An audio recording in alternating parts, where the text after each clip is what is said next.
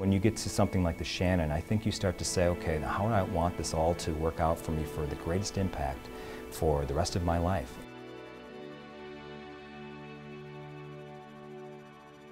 Leading yourself is the principal responsibility of leadership.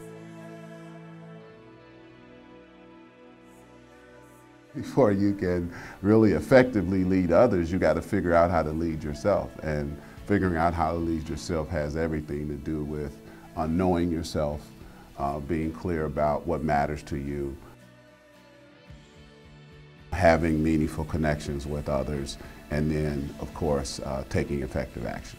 I've been more accountable to myself.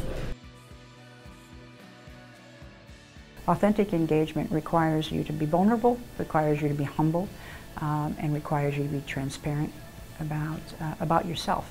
I feel that link between confirming what my core values are, giving me confidence then to act.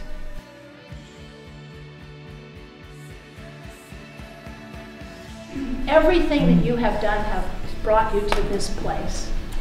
And it's a chance to pull those strands together and not look back with regret at what you were unable to accomplish or the things that didn't work out well, but to start here.